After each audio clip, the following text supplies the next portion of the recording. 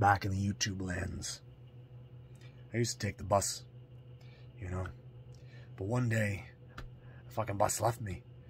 And I gotta get home, or I'm gonna get, like, mauled by a tiger or some shit. But anyway, I'm walking back out of the, you know, the back of the fucking lands of fucking Australia. And all of a sudden, this kangaroo comes out of nowhere. And I'm like, next thing I know, I'm having an eye staring contest. This fucker's just looking at me like, step one more inch. Just do it. I dare you. And I'm like, can I just go around you? I mean, can I just, like, go around you? I gotta get home.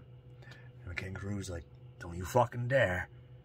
And like, he tilts his head now. Like, he's serious. He just tilts his head like, don't you fucking dare. So I don't know what I'm gonna do next right now in the moment. So I was like, okay, maybe he just wants the pepperoni roll.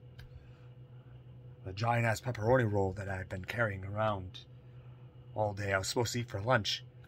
I was like, and I never ate that damn thing. For some reason I was walking around with it at my job the whole time. But anyway, I'm like, maybe if I just throw this thing at the kangaroo, he'll, like, leave me alone. Okay, worst decision of my life. Because the moment I reached into the bag, you know, it's like it thought I was pulling out a goddamn gun.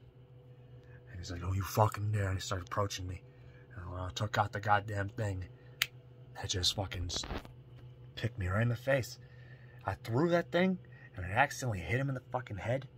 That made things worse.